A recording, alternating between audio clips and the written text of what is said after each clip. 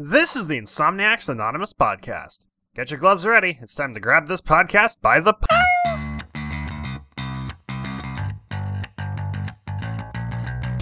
Today on the podcast, we go over some of the events of BlizzCon, and of course, we talk about Sombra and the new PTR build of Overwatch. Killing Floor 2 is coming to the PS4. We talk about DoubleFine's Day of the Devs. And finally, Toho, a Japan-only bullet hell shooter, makes its way to Western shores on the PS4. Stick around, the fun's just about to begin.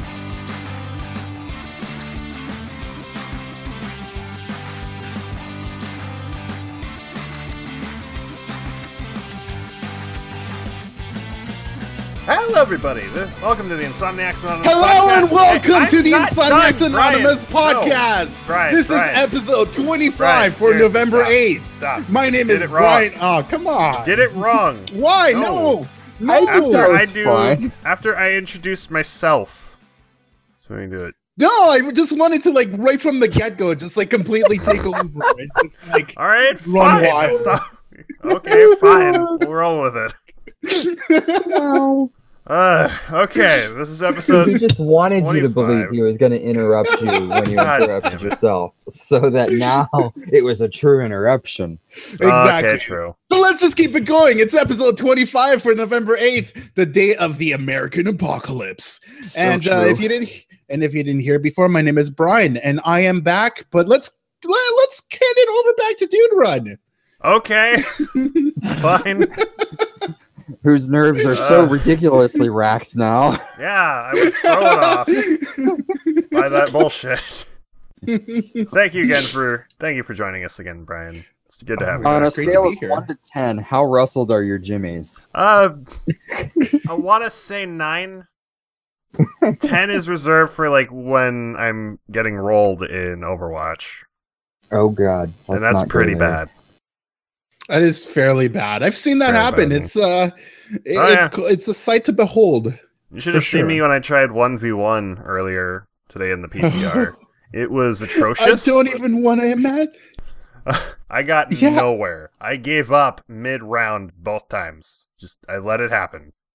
Just take I my don't even want to asshole. know Here what you that was go. like. Anyway, getting a little off track. I am Dude Run.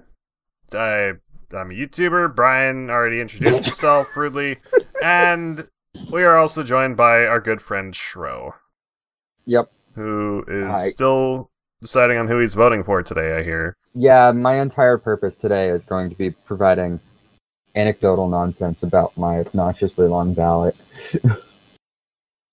I guess it's not too obnoxious because I've been hearing that California has been like just shitting out issues as fast as they can because it's a thing, and like referendums and all this. So like their ballot's actually a small book, but yeah. That's insane. Just remember, Shro, the future of America is in your hands.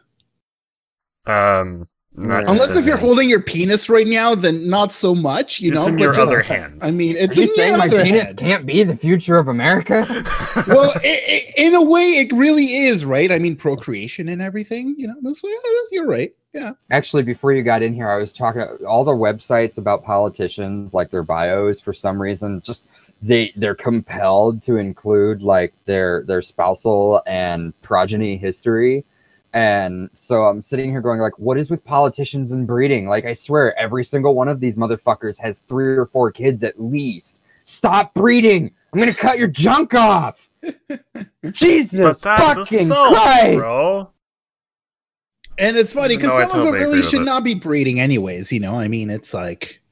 The people that Yeah, shouldn't it's- breed always breed, and the people that should breed don't because they either can't This or is just literally don't the feel basis like of it. the movie Idiocracy, Indeed. Yeah. which is quickly becoming a prophecy. This is that Comedy Central movie where everybody's dumb as shit except for these 2 people, right? I don't know if it actually came through Comedy Central, but it is a comedy. And yeah, the idea is that in like 2500, as in the year, the entire world's population is populated by people that have an IQ of like 60. Hey. Retarded, and I mean that in the actual scientific term, is like an IQ of 80 or 90, I think. Mm-hmm. The average IQ is like 100, 110. 110. So yeah, then the entire movie premise is that these two people get put in suspended animation, and their suspended animation ends in the new era of stupid humans, and because they are average people from the present day, they are leaps and bounds exponentially smarter than the populace of the future. And the populace of the future exists because all the smart people are like, well, we probably shouldn't have kids now, or maybe one, or whatever. While meanwhile, Jim Bob the redneck is fucking everything that moves, including the family dog. So... And that's literally the opening sequence of the movie is the two family trees. This one couple that's like the smart couple that, like, I think the guy, after many fertility problems, ends up like dying during an ejaculation or something because comedy. And then the other guy that has a family tree that's like an incestuous network of spider webs. Yeah. That sounds intense. It's a great movie. It's absolutely hysterical, but it is absolutely pure, condensed, concentrated nightmare fuel for me at the same time, because Whoa. I look at that movie as just prophetic. Nowadays, yeah, it seems like it might be coming true. Mm-hmm. It'll be really interesting to see, anyways, who takes the gold tonight, and by gold I mean... Yeah, that's for sure. It'll certainly be interesting. Slightly shinier turd. Exactly. Who will be the shinier little turd? Wait, no, that's not The what I meant. brave little turdster. The brave little turdster. Yes, I agree, Phone. So, I mean, do we know when results will be posted? Well, so all of the polls will put out numbers periodically throughout the day. So, and plus on top of that, you get the news organizations that are going to like harass voters as they leave the polls and try to scoop people for what they're actually doing and saying and voting for. And by those methods, you get a lot of these, quote, early voting statistical results. I don't really go for those or pay attention to them because it's really just hearsay. So the polls actually close at 8 in most places. And then it's all time zone based. So we're all East Coast. So we're the first line. So when our polls close, other ones later down in the country are still going. So the true results won't be until like midnight, 1 a.m. And you still got to wait for some of that shit to report. So really, if you want the true results, it's like tomorrow morning. But most of the time, unless it's a really close election, you'll see the results by 10 p.m., 11 p.m. because most polls have closed. The higher populated states are all in the East Coast. So you can base your statistics a little better because you already have a lot of the vote counted by that point. So also apparently there's our weekly Telegram interruption. I think it's gone on a little longer than just one interruption, but Indeed. Whatever. Indeed. So yeah, it's the American apocalypse is happening. Oh yeah, we're screwed. All of us are screwed, including everyone outside of America. Indeed. Indeed. So anyway, well, I mean, what's happening lately? What are you guys up to? Like gaming wise, is there anything fun and interesting that's been happening? Everything sucks in the news. I've been playing Mr. President for YouTube. Oh, what's that about? It's a game where you are a bodyguard for a president, aka Ronald Rump. Hint, hint. And he's about to get sniped, and you have to either take the bullet for him or tackle his ass. It's a physics game. So weird shit's cool. happening It's a physics as game? you're trying to tackle him.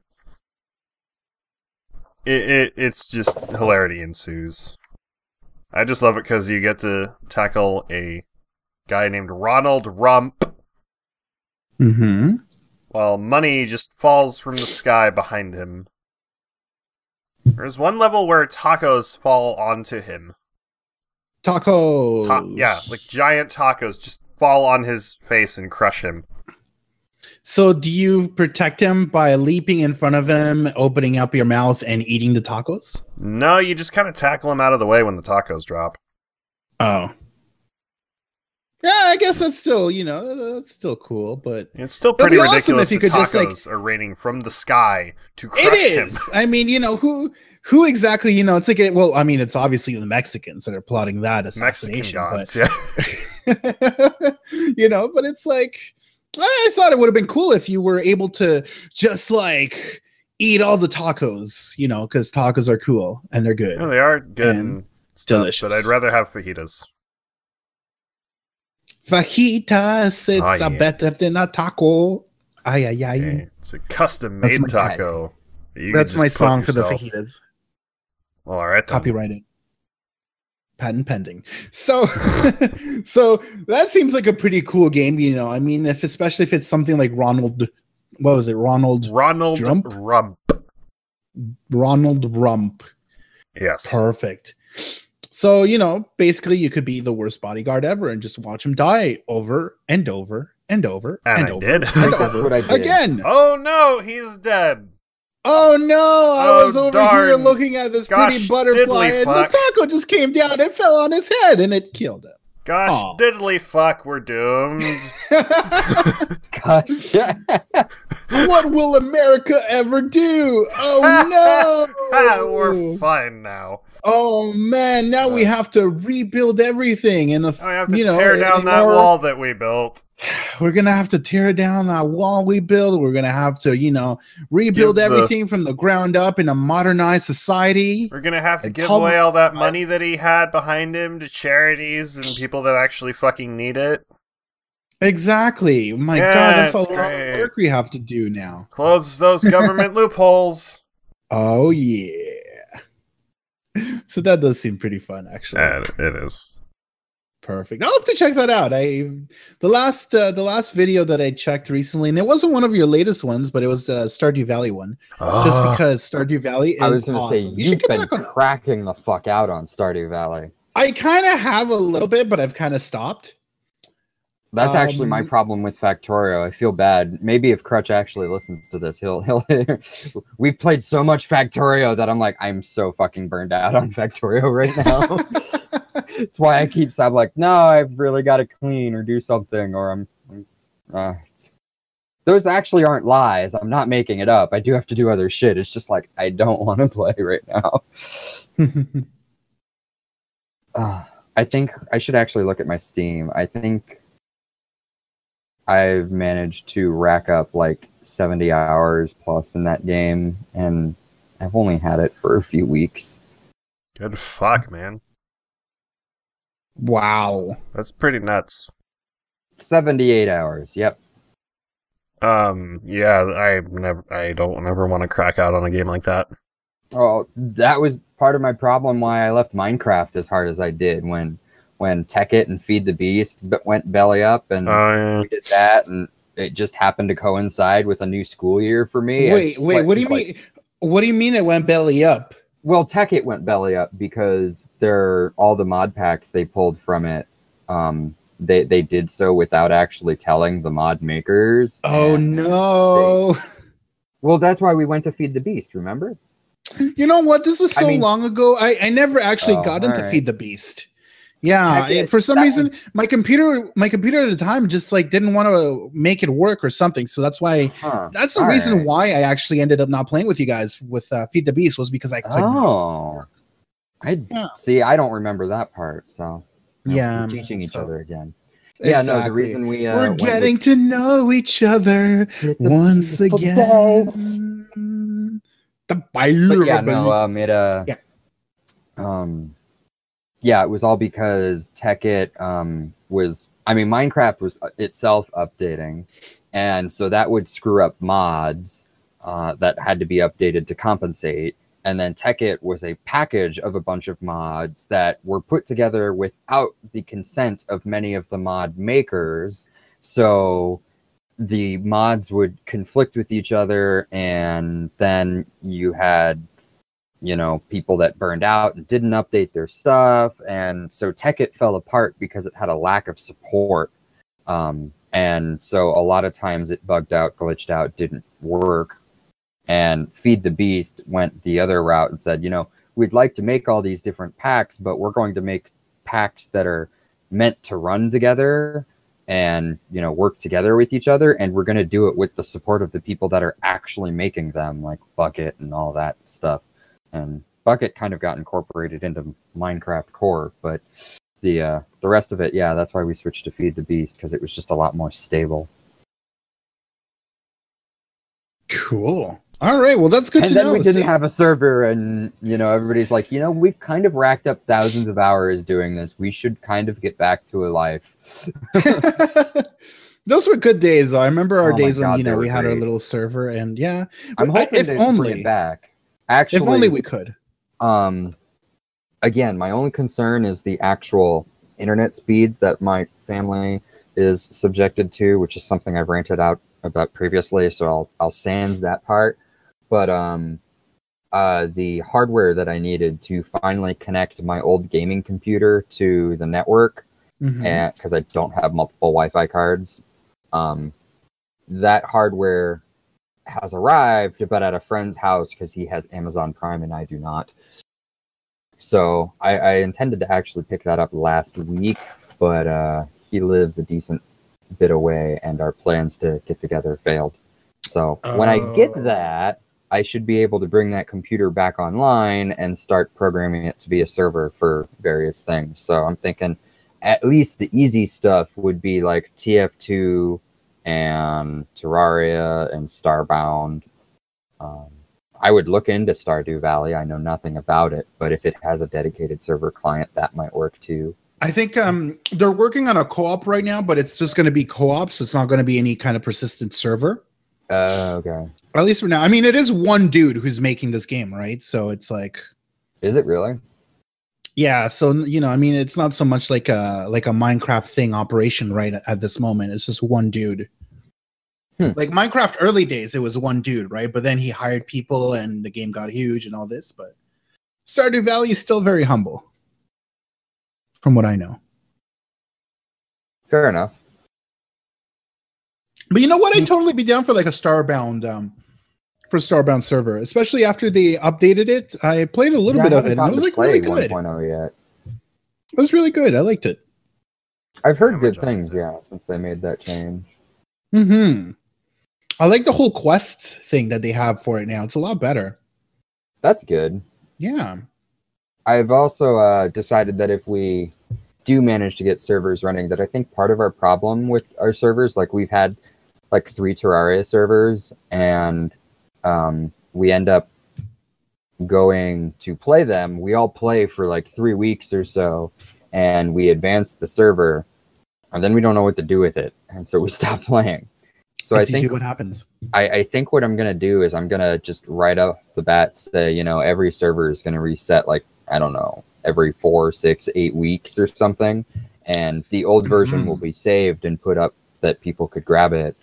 But yeah, I think that would actually keep people going. And that way I think we can have less of the, is everybody on? Can I kill this boss? Can we like do it as a group? No? Okay. Oh, great. I guess I'll wait or not wait or whatever. And yeah, like, see, actually, you know what? Because it'll reset.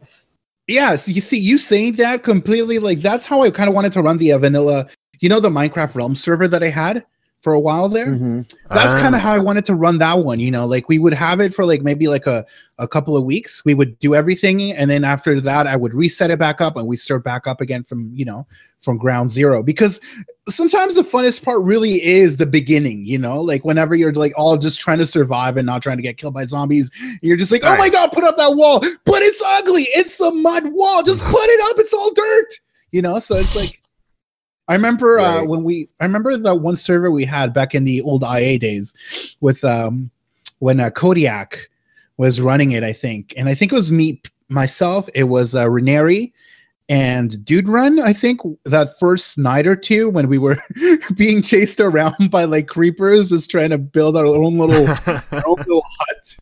Those were good times, man. I don't remember that, but I wish I did. Fuck. Those are good days. Yeah. Oh, I miss those people. I agree, though. Like, the beginning part of the survival aspect is just sometimes the best. And after you get far into it and you get diamond shit, you don't need to worry about that. It's like, oh, hey, I'm going to go face roll some creepers. Just walk right over them. They blow up. Explode. Like, they do nothing to you. You're fine. You're like the Terminator, you know? It's like, you just get back together and you're good. And then you just go look at a creeper and then it dies. Oh, man. For some reason, that just reminded me. I don't know if you guys have seen this YouTube video, but it's apparently a mod for the old school Doom thing. And instead of a gun, he holds up a boombox. and he presses like the on button, and then it's the Rick roll, you know, the never gonna give you up, and then all of a sudden, like everything in range everything in sight starts dying because as soon as he turns it on, like all the mods are like, it's amazing. Like they're all getting rolled and like torn to death. For some reason, it just reminded me of that. Yeah. But yeah, we really need to get another server up and going, though. That would be really cool. Yeah, I'd be down for that. My concern for, as I said, my main concern is just bandwidth limitation and on that. And so smaller games definitely help there. But I know from a fact because my first Minecraft server days weren't actually IA, but they were playing on the Reddit MC Craft server. And that is obnoxiously huge. We're talking like 200 to 300 concurrent players at a time. I remember playing in that, and during peak hours, you had to actually just anticipate lag. Oh. So you'd hold your mouse down for like half a second to mine something, knowing that when the lag caught up, you would have actually mined like 4 blocks. So, but I know from reading their stats, and even just for the smaller servers for what Kodiak had, that you really need a beastly server capable machine. So you not only need a good CPU, which I can kind of provide, but you needed, I think the Minecraft server for Reddit, which again is huge, but it had upwards of like 64 gigabytes of RAM plus. Holy crap. So yeah, so I mean, definitely, yeah, it's something we're gonna have to look into, and hopefully we'll get it up and running sometime in the near future. I'm looking forward to it. For sure. Me too. So, okay, guys, you guys may have heard, about this, maybe not, but BlizzCon just happened like this last weekend. The fuck is BlizzCon? Okay, so let me school you here, boy. BlizzCon is like this con. It's this, it's a con, but it's a convention. It's a convention. It's a con. Yes. It's the same thing. Unless you're talking about a con, as in like when someone is like, it does, right? Like a con is like a con artist. When you get conned, it could mean that as well. But anyways, it's a convention, a Blizzard convention. And if you don't know who Blizzard is, then like, what the fuck are you doing listening to this podcast? Beep. Sorry for the swear there. Pardon my French. But anyways, okay, so Blizzard, like World of Warcraft. World of Warcraft, Diablo, StarCraft, and of course Overwatch now. Yes. So it's basically a convention for all those games, and it's pretty cool because you get, they make like special announcements, and you get to listen to the developers talk about the game, how they go about doing the things that they do. And it happened this last weekend, and they finally gave us all the details about Sombra, which is a new Overwatch character that they are adding to the game. So we finally know. More about this character. That I swear I feel like they've been teasing us for like months. They have. They have. It's ridiculous. It honestly. hurts my face when I look into the past. I feel if only they would have started maybe 2 months ago as opposed to I don't know how long was it, 5 months ago? 6? Maybe. I don't know. the game hasn't been out that long yet, dude. I probably might as well have been hinting at it from the beginning. Honestly, yeah. It feels like it's been at least half a year. It's crazy. In any case, I love Sombra, but I hate how they went with the ARG in this. It took way too long to get any information.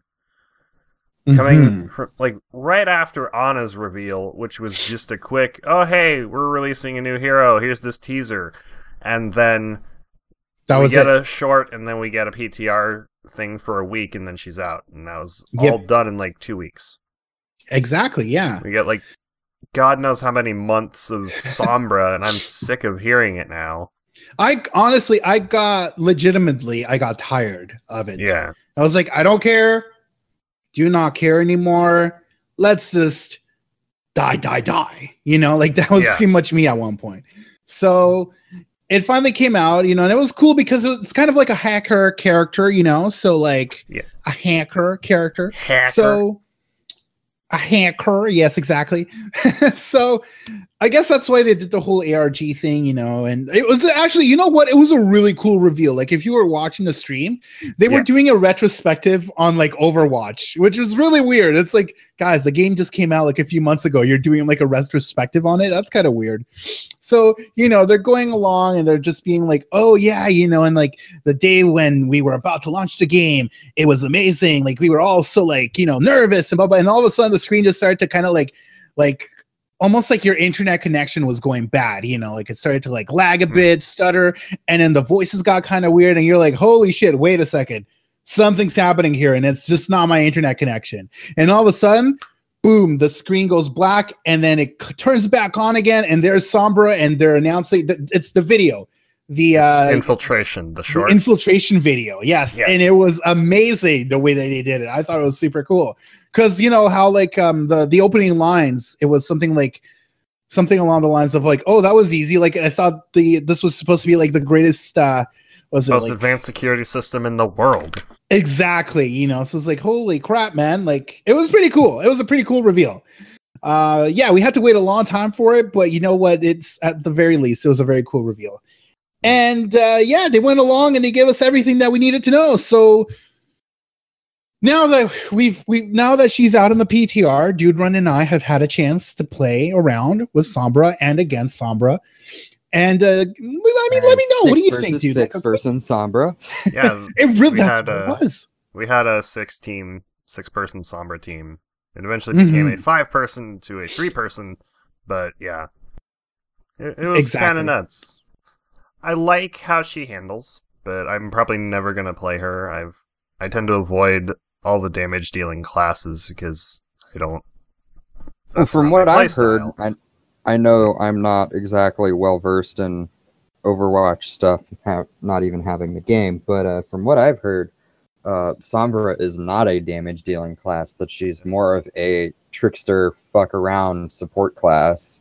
She's classified as a damage dealer in game.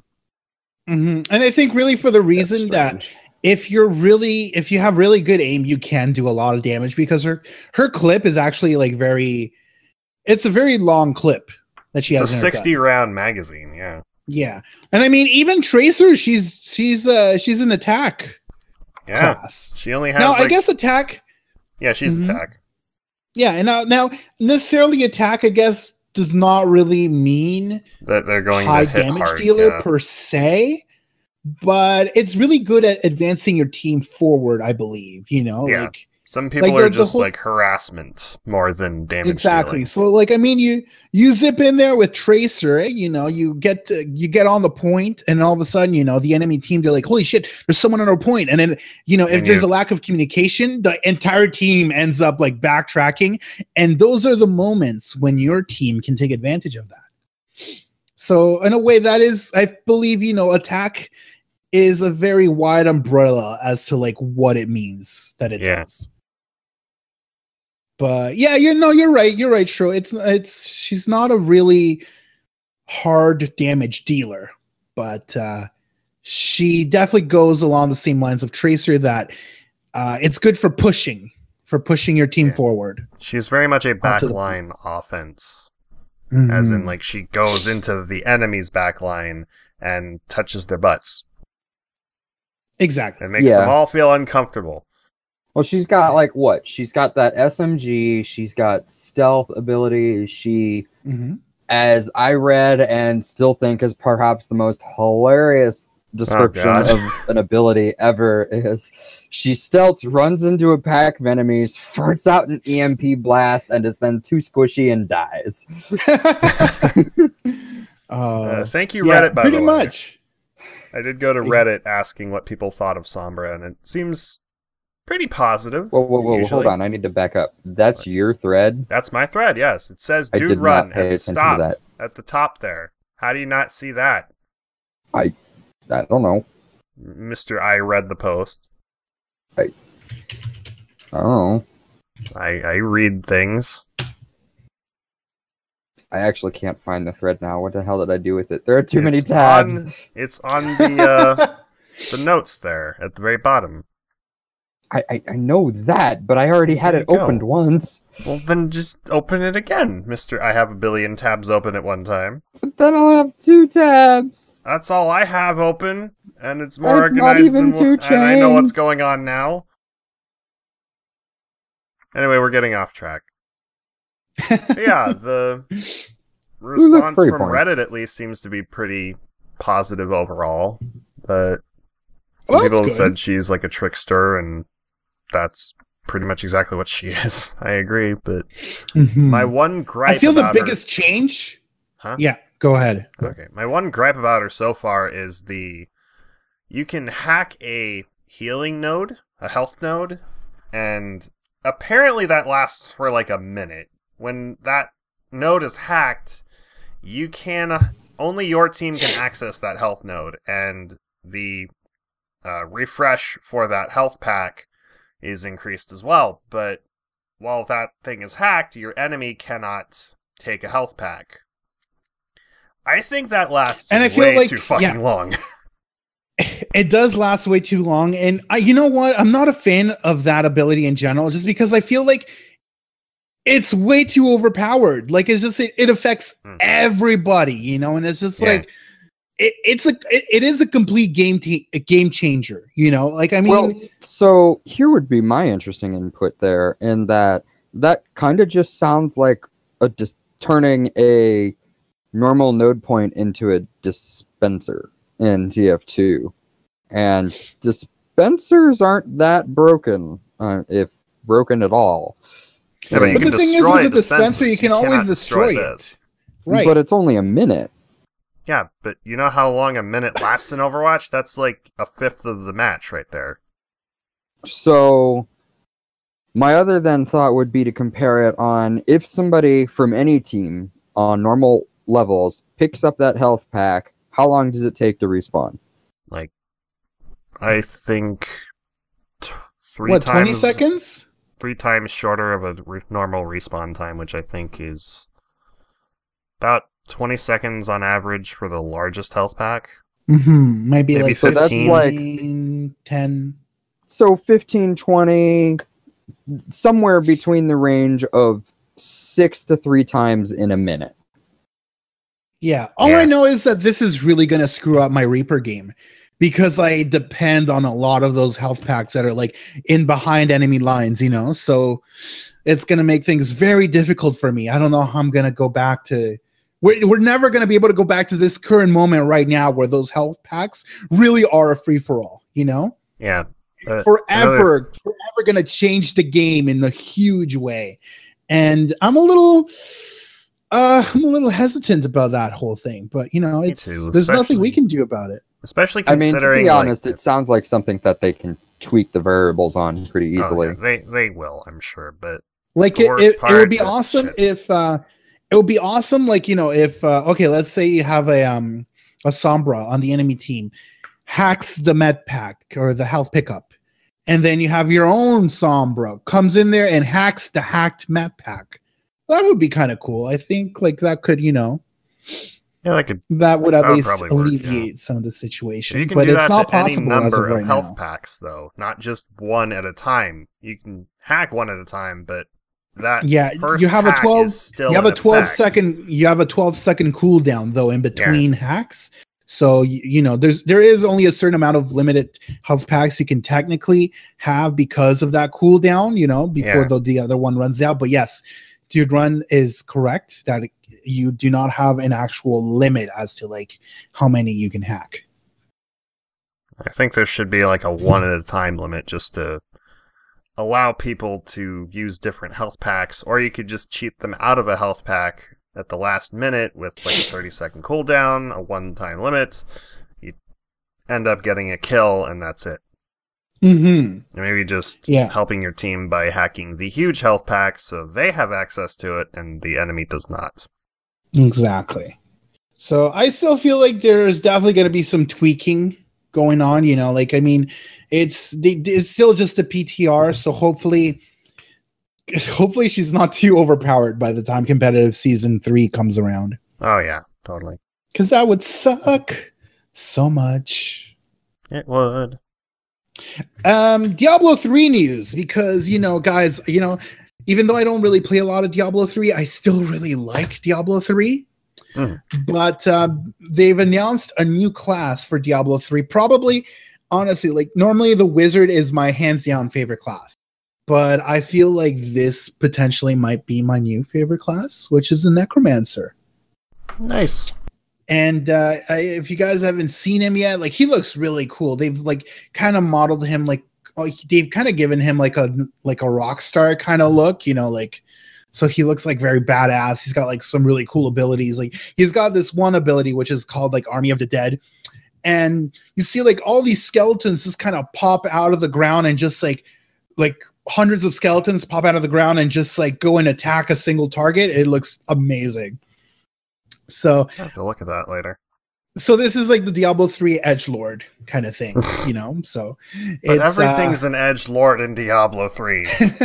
This is the epitome of edgelordiness. The epitome? What did I say? Epitome? You said epitome. Whatever. You know what I meant. You knew what I meant. I mean, it kind of looks like that. I'll give you credit. I've never actually thought of that, but... I mean, I used to pronounce it that way, too. Yeah. Epitome. I was commanding the other night, and I put down a tome of power, and I spelled it tomb. I'm like, oh, shit. A tomb of power. That's a very different item. One that doesn't actually exist in that game, but probably somewhere. Yeah. Oh, man. So, yeah, you know, I'm really looking forward to that, but we do have to wait a little while before it comes out. It's coming out in, like... sometime in 2017. Yeah. So yeah, you still gotta wait for that one. But what's coming out soon though is the 20th anniversary of the first Diablo game remade in Diablo 3. So you're gonna be able to play the original Diablo game in all of its pixelated low-res quality glory inside Diablo 3 remade. Oh, I thought you'd meant, like, I'd be playing Diablo 1's campaign in Diablo 3, not, like... Yes! Low-quality stuff and all that, like the original was. Exactly, so it's going to look... They've tried to make it as similar as they can to the original experience. Oh. Yeah. Along with all the music, you know, all the music sound quality is going to sound like the late 90s, you know, it's going to, or the mid 90s, whatever. Graphic wise, the direction that your character moves in, it's only going to be able to move in 8 directions, I believe, just like in the old game. Ooh, that 8-directional analog stick. Yes. Woohoo. So that'll be fun. That's coming out fairly soonish. I think the PTR is coming in sometime this week. So interesting. It's actually funny. A lot of my World versus World playing friends, when we get done with our rallies, the ones that stay up later because they're Pacific Coast, they have lately all been going to play Diablo 3 after Guild Wars. Awesome. So I've been hearing more and more Diablo 3 stuff just because I stay in the chat as I do my own thing, and I hear them go to this rift. No, you can't do that. You gotta keep that gem. No, don't. Why are you using this helmet? That's awesome. You got to introduce me to these people. I might like to join up on some Diablo 3 goodness. Oh, I'm sure they'd let you join. They're all super friendly. Awesome. So yeah, so that should be happening somewhat soon. So very excited about that. And what else? Oh, there's some World of Warcraft stuff. Sorry, what was that, Troy? No, go ahead. I just remembered something I should put in the notes because of our previous conversation. Tell me about World of Warcraft. What the fuck are they up to now? You know what? I didn't really pay that much attention to World of Warcraft, actually. Okay, never mind. So moving on. Actually, I do have something for World of Warcraft. I don't know what it means, because I don't know much about World of Warcraft, but it sounds like the Nostalria server and something known as Elysium. It's another private server. Okay. Apparently, those are things that are sort of coming back. Yeah, Nostalrius is releasing their source code to Elysium, and they're probably going to have some iteration of Nostalrius back up soon. I don't know when. Just depends on when the source code for Nostalrius is released, but yeah. That's a thing. Good to have that so back. That totally I'm looks probably cool. Hop in on that whenever that comes back around, because I'm too poor for World of Warcraft. Let me know. I might just join you up on that, because I don't know. I'm kind of in the WoW mood, but not really lately, so it's a little hard to justify spending the $20 if I'm only going to play for a few hours. I will let you know. Yeah, I know somebody that actually... I honestly don't know why they did this. I certainly wouldn't have, but I guess one of their friends was feeling down from some relationship trouble, and so they're like, well, I don't have anyone to play in WoW anymore. Do you want to like join up and follow? And so they did, but then they like didn't play for like more than an hour. And so now my acquaintance is like, yeah, I spent all this money and we're not doing anything. I'm like, well, I wouldn't have done that. So yeah, nope, certainly not. Yeah. I'm not gonna help people drown in their own tears by playing a game that I don't already have. Exactly. So maybe you could join us for some private server shenanigans? Later maybe. I'm trying to figure out how that actually works, because I was talking to some other friends, because one of the fuzzy groups that I'm part of, a lot more of them play WoW than Guild Wars.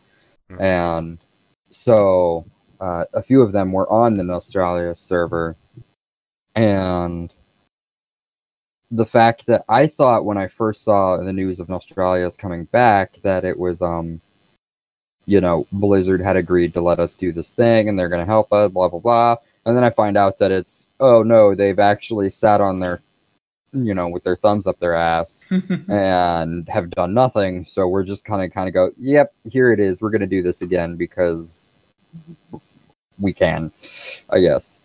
So I'm kind of just expecting this whole scenario to repeat itself where, Blizzard will get mad again and start going after people. And I don't think they were really mad. Their legal department was, but I don't think they themselves were mad, because they seem to show interest in vanilla servers again, and that's what Nostalrius was. Right, and that's why I thought they were gonna actually do stuff. They might, but I don't know. Maybe they were just busy this time and still need to figure out a way to work around shit and get paperwork going. They gotta plan it carefully so they can still protect their IP without, making people mad, I guess. Right. And I guess that's my my general thought, is that until they really get that whole thing figured out, I might still stay away from it. Fair enough. So what else do we have going on in the news? Well, Killing Floor 2 is coming to the PlayStation 4. Awesome. I've never actually played that game. I'm imagining there's some killing on floors happening. Yes, there is. All right, well, tell me more about it. Very accurate assumption going on there.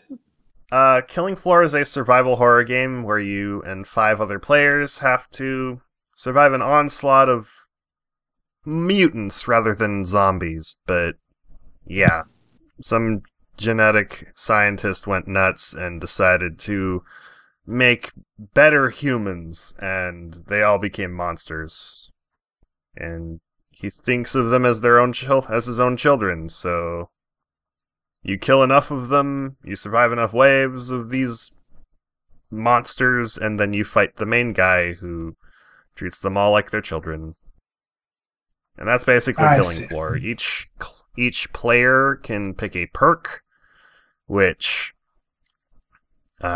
gives them buffs for whatever weapons they use. So Sharpshooter gets more headshot damage, Demolitionist gets more explosive damage, Commando would get more damage for rifles, etc. Killing Floor 2 is the second iteration of this, of course. It's on a much better engine, I think. I've not personally played it. I don't have the money for it, but I do have Killing Floor 1. And it's coming to the PlayStation 4 very soon. It's currently in beta, I think. Codes were already handed out on Twitter, and I hope it goes well. Good to see that they're on a console again, finally. Indeed. That sounds really cool. Yeah. Their first iteration on the console, I think, was the Ouya. I think that's how you pronounce it. That little independent console. Right. Yeah, it was a top-down shooter rather than a first-person shooter like the original Killing Floor was. But good to see them on a console. Very nice. Indeed. Yeah, that's pretty cool. I'll have to try that game out then sometime because it does sound fairly fun. It is. You get to kill the children, and then after that, after killing enough of the kids, you get to kill the daddy. Yes. Apparently, Killing Floor 2 changed how the daddy works a little bit, in that he can hold you in place and kill you if your team doesn't do enough damage. And before, he'd just kind of fire his guns and rockets at you, and be all like, "Save me, my children! You murdered my children! Prepare to die!" And that's it. My name is Big Dada. You killed my children. Prepare to die. That's kind of it, really. Voice and everything. So is it like a first-person shooter, or a third-person? Or... Yeah. Okay, awesome. I really will need to try that out. All right, so tell me, what else is happening? How about we read some Old Man Henderson there, Shro? That's a thing we can do. Alrighty. This one is slightly long because it's director's cut, but it's not really long enough for me to chunk it up. And on top of that, this entire section is about how our side player, not Waffle House Millionaire, that is the creator of Old Man Henderson, but one of the other players in his group is telling us the director's cut episodes. And in this particular episode, managed to kill his character many, many times. So, the player that I'm reading from goes by the alias a self-called Nowhere. We'll just call him Nowhere. So I got enough free time to do the story of Henderson's hat trick. While killing a god is cool and all, that happens a lot in tabletop games. Granted, it was a first for a Call of Cthulhu-inspired game, but I digress. Henderson has another record that I find far more irritating and entertaining for obvious reasons. Henderson is the only player character I've ever seen to manage to kill the same player's characters 4 times in a single session. Namely my character, too. The bastard. I'm going to type this in blah, blah, blah. Technically, I mistyped the end of the last thread. I re-rolled 3 times in one sitting, but I already had one character ready to go at the beginning, so that's 4 characters. When we first arrived for the game that day, I was determined to not get upset at a character death because that had happened a few times already. It's just a game, it's all pretend. I failed miserably, eventually. I don't even remember the name of my first character. The session began with the cultists using a mob front, planning to kill the son of a rival crime family. Incidentally, the same one Jim used to work for. I was playing the role of the bodyguard, and I was quickly knocked out and thrown into the trunk of a car, while the kid was loaded into the back seat of another car. Enter stage left, Henderson and Will. They see them wacky cultists up to no good, and they decide to nick the vehicle with the visible hostage. While Will hotwired it, Henderson punched a hole in the gas tank of their second car and lit it off. They then sped away after unknowingly leaving my character to burn alive, screaming in the trunk of the second car. Approximate elapsed time between the start of the session and first character death? 2 minutes and 30 seconds. I promptly rolled up a second character and agreed with the GM that I should wait until a more appropriate time to join the scene than in the middle of a drive across town. They then decided to pull off to a bar to help the kid with his mob boss problem. My second character of the evening's name was Ronald. Ronald was a used car salesman coming off the tail end of a bad divorce in which his wife gained all their worldly possessions and then promptly killed herself and left it all to the new church she had found. The Disciples of the Yellow King. Wacky cultists. At this point in time, he was playing darts. Unbeknownst to him, a cultist from that church was just let loose a powerful entropy curse after the car that was stolen from them. A curse with a very specific target. The brake lines of the car coming in for a hard stop just outside. Ronald looked at the perfect game he was playing and felt genuine joy for the first time in weeks. Then he was ripped in half by a BMW that came crashing through the brick wall behind him. This was less than 10 minutes after the first death of the evening. Henderson gets out of the car, and the bartender with the mob connections immediately puts a gun in his face. "What the bloody hell do you think you're doing?" "Trying to escort a young man to safety. Damn cultists must have cut the brake lines." The bartender then recognizes the Don's son and calls him over to see if he's alright. Danny, the boy, is confused but mostly unhurt. This ended up saving Henderson's life, but the GM soundly refused to let me just take control of such a politically powerful character just to get back into the game quicker. So I started to roll up another character, a cop, looking into a lead in a weird house across town. A weird house connected to a cold case that his old friend Al asked about immediately before his mysterious death in the middle of a huge explosion of a gas trucker. A place that the mob had just told Henderson and Will should have answers for some of the questions they have, as a favor for saving their son. They get there after me and open the door to creep inside. I've already investigated the upstairs and found notes saying something about a lab in the basement. Henderson, in the meantime, had gone straight down on the logic of, what the hell kind of evil cultist just fucks around in the living room when they have a creepy-ass cellar to play with? He finds an old summoning circle down in the cellar and decides to spit in its general direction, accidentally activating it as he walks out the far door. Finding nothing of interest in the room, upon discovering that this other door leads outside, he circles back around into the house and winds up in the study with Will. Meanwhile, with my new lead pointing me to the basement, I run in, see the horrible thing taking shape, botch the absolute fuck out of my save against, seeing unsightly things, and end up crawling into the fetal position while crying and losing 2 D10s of sanity. Henderson, meanwhile, picks up a book off the shelf and flips it open to a random page. What the hell kind of gobbledygook is this anyway? How are you supposed to pronounce this? Al-Waya al-Cthulhu Fagan Kiklikifar Alpha Agasin Fal Dipwa. He returns to Will, completely oblivious to the betentacled beast he just conjured into existence behind him. Cockeyed eyebrow barely visible above the rim of his sunglasses. What does that even mean? What's the point of wasting paper with that sort of nonsense? Will, Having barely failed his sanity check after that, loses 5 points from his score, and points behind him muttering something about a thing that should not be. Henderson chuckles and says how he's not going to fall for that one again. Last time he did the tranny, he was in the... What the hell?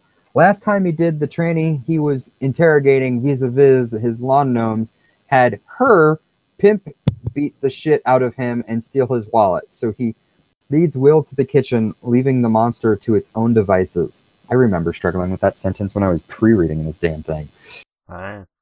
In the kitchen, Henderson continues to be disappointed with the continuing lack of clues, while the professor is overjoyed to discover that the liquor cabinet was never emptied by the previous owners of the house and helps himself to a bottle. Then, the local cultists, getting a report of Henderson's location, proceeded to kick in the door to come kill him.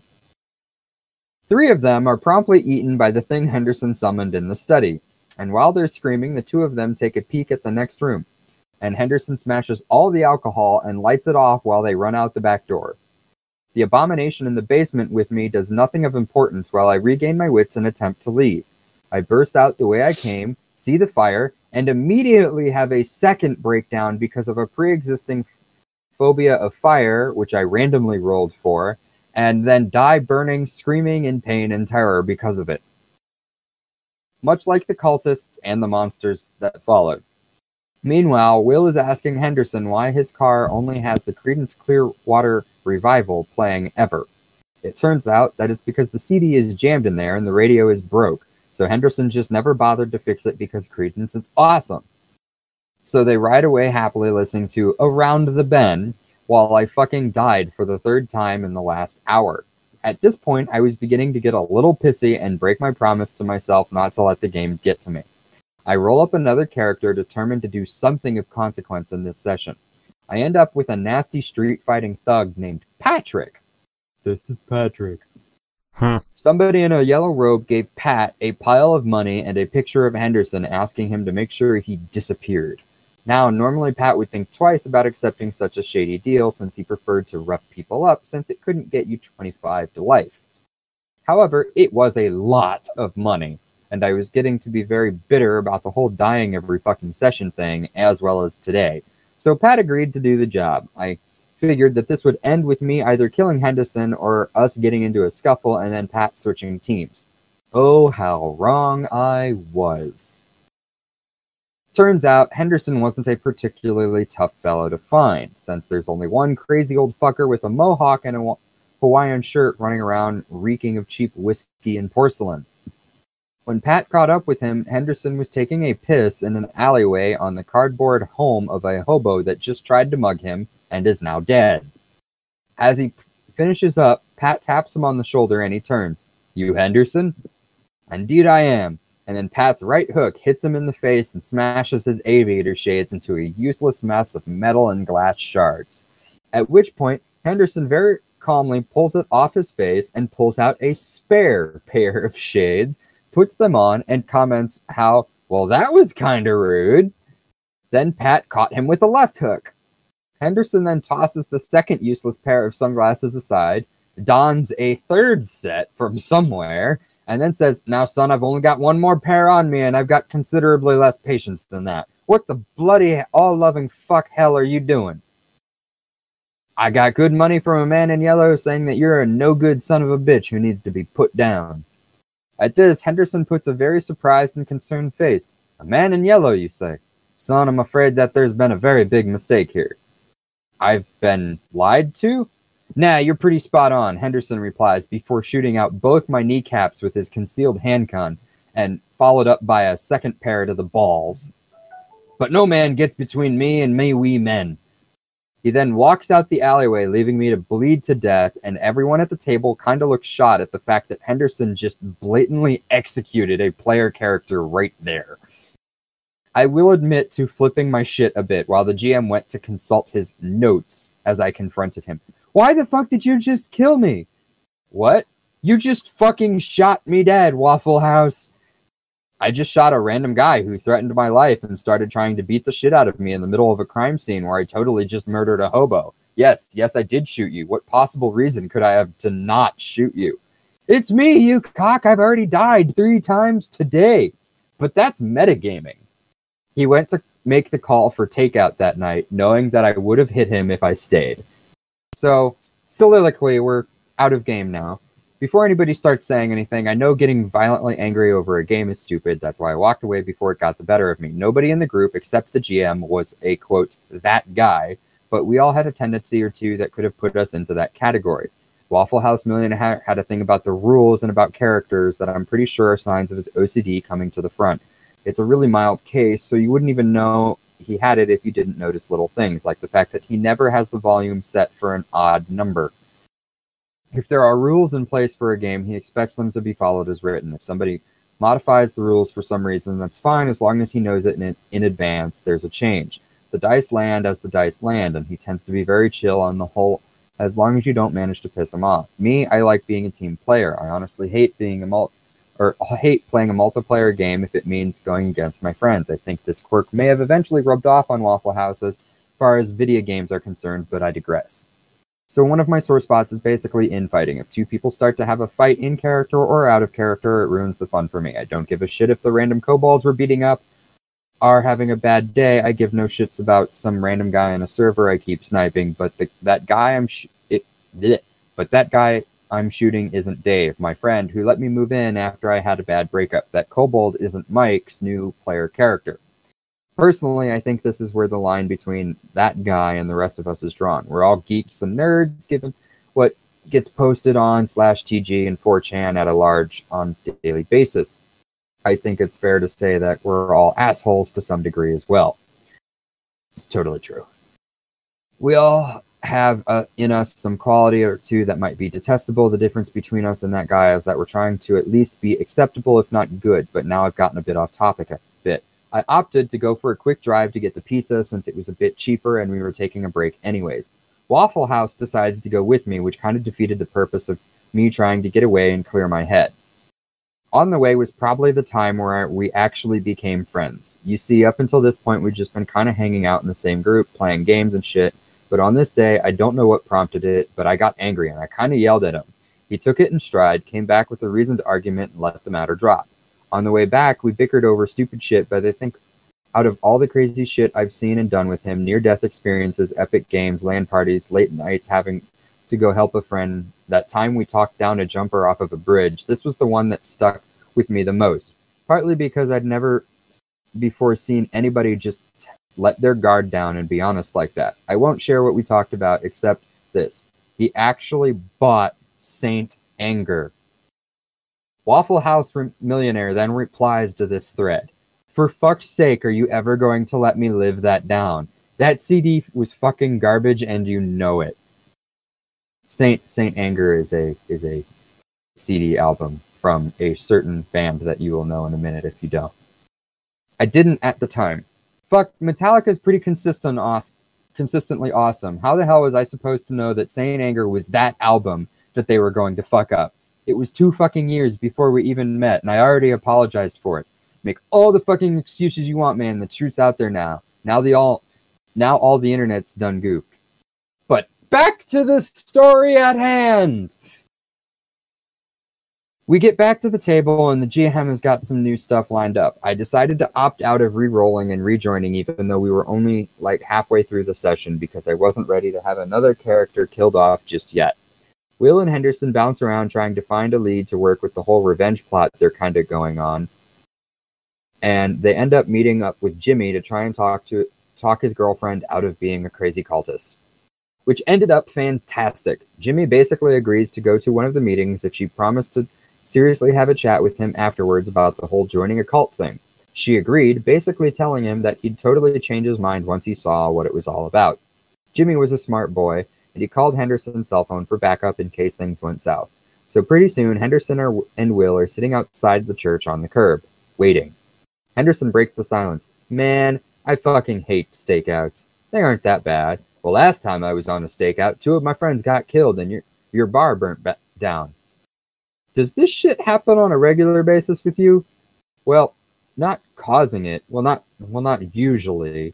I remember I got arrested about a year ago for scaring a cook shitless. What? What? Why?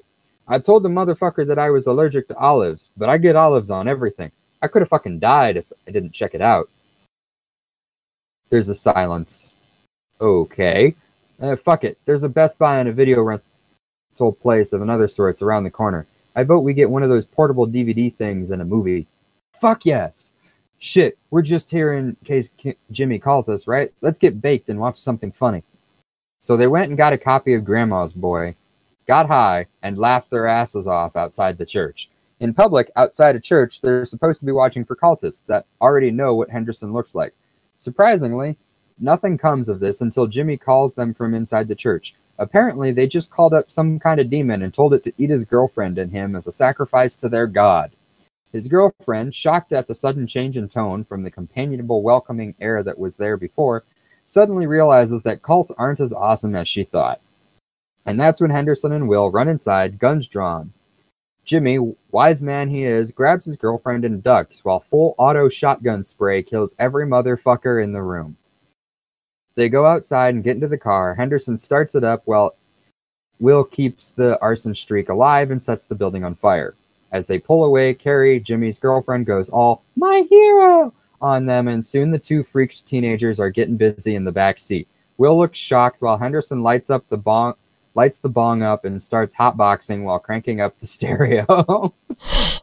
Which is when they passed a cop going in the opposite direction. To this day, I giggle to myself thinking about what that cop must have been thinking when he saw this. There's Henderson driving, quote unquote, the car, taking a hit off of bong the size of a god. Next to him is a dude who looks like a slightly less fat Kevin Smith, looking bored out the window. There's so much smoke inside that you'd think the car itself was on fire, and there's a couple of people obviously fucking in the back seat. I'd like to think that he was thinking about his family, or going to watch a hockey game at the bar with his friends, or maybe finally asking that cute waitress out. Some part of me desperately wants to know why it took him 2 blocks to process what he just saw. Henderson just keeps going, not a care in the world. Cop turns around and starts to follow him. Henderson keeps going. Cop turns on his lights. Henderson keeps going. "Sir, pull over the vehicle," the cop says in his loudspeaker. Henderson pulls into a drive-thru. The cops walk up halfway through an order for tacos and politely asks what the fuck he's doing. Henderson responds with a "hold on a sec" gesture and finishes his order. Then he asks if the cop wants anything. The cop asks him to please step out of the car, sir, and offers of a chalupa are denied. Henderson gets out of the car, a plume of smoke accompanying his exit. Jimmy and Carrie are kind of blushing and avoiding eye contact, mostly having recuperated. Will, having seen 3 cosmic horrors in the last day, killed a bunch of people, and still coping with the loss of his bar, apparently has no more fucks to give. He just sits there, high off his ass, listening to Fortunate Son. The cop interrogates him as to why he didn't pull over, and Henderson responds that it was because he was colorblind, and that he didn't realize there was a cop behind him. The cop asked why he smelled like weed, and Henderson replied that it was because he just smoked a huge fucking bowl. But it's cool because he has one of those medical licenses. When asked about the kids in the back seat, he stated confusion and asked what kids before looking back and seeing Jimmy. "Hey Jimmy, when'd you get here?" You came to pick us up." "No shit!" He turned to the cop. "Tell you what, memory is the first thing to go, officer, followed right by the memory. So, how can I help you, officer?" After replaying the conversation a few more times, the cop made Will drive, and they left relatively unmolested with their tacos. And that is the end of Director's Cut Part 3. That might have been 10 minutes. A little bit. Oh well. It's all good. Still kind of hard to top the Necro Blunt from last chapter, though. It's true. Oh my god, it's 4:15 already. Yep. And we got one more thing I to still cover. have half a ballot to get through. Yeah. But do it. Get it done. Yeah, I Get know. through it while I read my little novel here about Toho. The fate of America is in your hands. Yes. Sorry. Not just... Yeah, no, tell me about Toho. I want to see this. Okay. Well, Toho is an indie bullet hell shooter featuring an all-female cast of humans and evil spirits known as yokai. All of the events in this 24-game series take place in the land of Gensokyo, where beings from different legends and folklore call home. So, evil spirits, deities, the souls of the dead, dragon people, cat people, swamp monsters, fox people, fairies, and humans. Fox people. Huh? Sorry, I'm interjecting at cat people and fox people. Yeah, they're there. All of these live in this sealed-away plot of land. And while humans do live here, they're the minority, so they get eaten a lot. Yay, humans being the minority. Yay! Death to all Magic and humans. stuff. Death to all humans. I mean, it's probably... Yeah, it's kind of... Oh, no. Death to all humans. Death to all humans. Crap.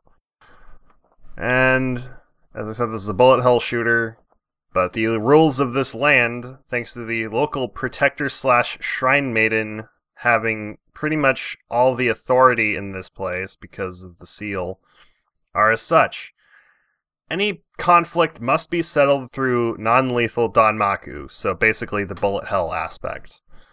The loser must concede to the winner's demands whether or not they're physically stronger than their opponent. This is to give humans a fair chance at surviving an encounter with a yokai. And the series gained a cult following over the years and started on the Japan-only PC-98 series of computers. It's since moved to Windows, and we're getting a PS4 game from Toho very, very soon. I think like February of next year. It's worth saying that this particular game is not an official one. It's a fan game about, I think it's a versus game. So it's a bullet hell versus game. I think it's couch co-op or couch multiplayer. I may be wrong. I haven't really looked at too much info on it, but holy shit. Very excited to see that. I gotta show you guys gameplay of Toho at some point. It's very pretty stuff. You totally should. Yes. And Sounds maybe that would explain more of what Toho is rather than my little short blurb.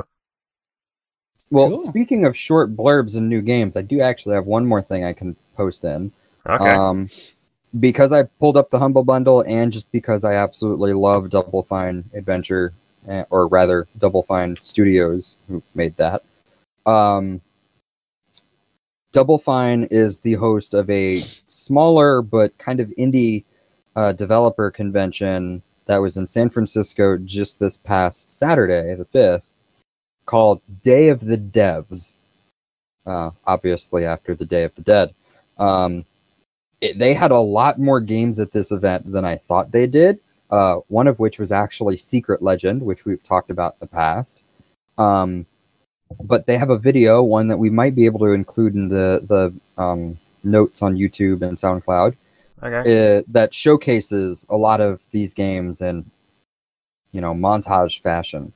But we're still waiting on results of exactly what cool shit happened at Day of the Devs, what people are saying about different games. But whether it just be because Double Fine hosts this or because of the group they cater to, or just it's a good time of year or something, there were a lot of games that looked really interesting in that little video. So I'm kind of excited to see what notes we'll get back from people. But, being that it is election day, it's an election weekend, and a lot of the news, even in the gaming world, is kind of stalled out or taken up by that, we're still getting information. So hopefully next week, talk a lot more about that. But yeah, it's not as big as E3 or PAX or anything like that, but it is a gaming expo, and there was a lot more there than I thought. So good stuff, especially if you like the smaller indie games and what's going on there. So you can check it out yourself. Hopefully we can talk about it next week. It'll be in the description if I can get that link, Shro. Yeah, let me find it. Okay. And you can also find the Sombra post I made in the description as well. Just let me know what you think of Sombra, and I am still very curious about what people think. So far, should we post the picture of furry Sombra? Sorry, what? Should we post furry Sombra? If it's not porn, sure. I posted it in the chat like 3 days ago. I don't... Is it... Listen, I barely remember what happened like half an hour ago. I'm not going to remember about something that happened 3 years ago. Bryan, where are you? In Canada. Oh, Canada, where all of the USA is moving to. Pretty much. It'll be fun, guys. Oh, yeah. I'd love to live in Finally Canada. Eat poutine. Poutine and Tim Hortons and maple syrup that's apparently actually good. And fries supreme at Taco Bell. Well, I'm bummed we don't have that. Fucking hell, Taco Bell.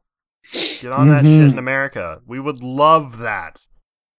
Yep. We would love to shove our face full of fattening potatoes. Yep.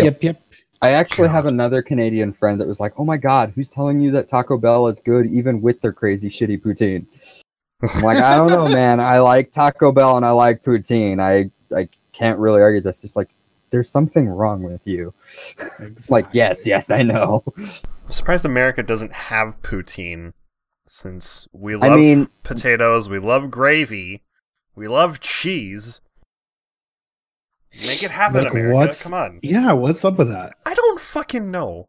Such bullshit. Anyway, we're just about out of time, so let's wrap this up, people. I think I'm out of notes. So. Yeah, we're out of notes. So thank you guys so much for joining us today on this podcast, and thank you to Schro and Bryan for coming on here, talking about shit. Thank you all so much, guys. This has been a great episode. We will see you again next time. Until then, it is the American Apocalypse. I would say the American Apocalypse. Of the American Apocalypse. So, oh yes, you'll probably see Bryan again sooner than you'll see me or Schro, because we'll be dead. Well, I mean, there's that that's going to happen. Yeah, exactly. So we'll see, right? Apocalypse. You got to hope the jet stream doesn't waft up the nuclear radiation. Exactly. Yes. So let's wrap it up. Okay. I was trying to do that, and then we got into the topic of American Apocalypse. Anyway. This has been episode 25 of the Insomniacs Anonymous podcast. We are Insomniacs Anonymous, and we are tired and going to bed. Good night. Good night. There's so many circles. We're talking of the circles. I know. And he said things, and then he said more things. It's listen, guys, like, honestly, whoever ends up winning this election, I just want to let you guys know that you guys can definitely crash on my couch. I almost said crouch on my couch.